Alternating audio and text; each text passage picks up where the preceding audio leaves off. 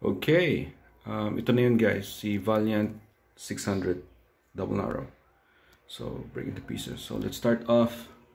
Yun, malinis na ang spacers, rubber seals, hard plastic spacers, drag, malinis na, wala ng dirt. Yan, frame. Yan, kutis linis. Frame.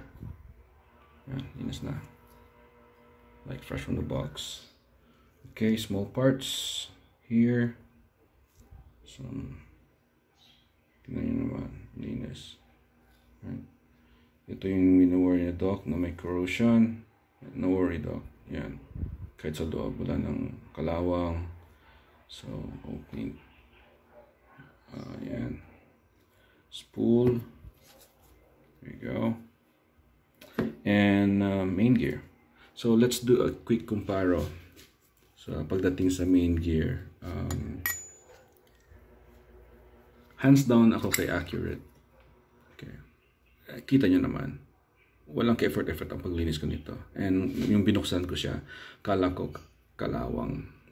Wala na. Ang pangit na tignan. But, hey, after, you know, again, walang ka-effort. And even grooves nyo, tingnan nyo. Hindi nangingitim.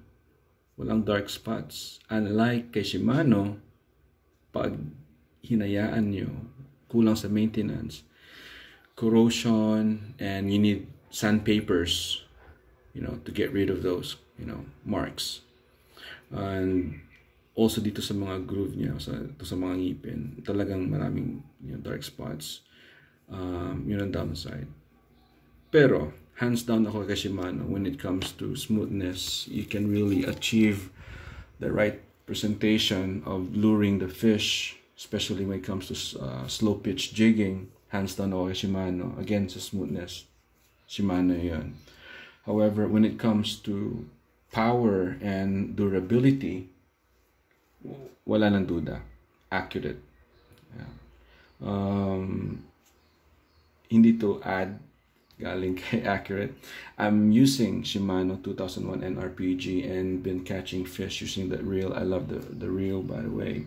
It's just that, you know, been servicing reels for almost 3 years now, and as I observe, Accurate has, you know, when it comes to durability, it's really a value of your, you know, money. So if you're investing to a you know, this kind of reel, it's expensive, I know, but you'll get the value out of it. You know what I'm saying? Okay, lads, cheers. So let's do this. Assembly time.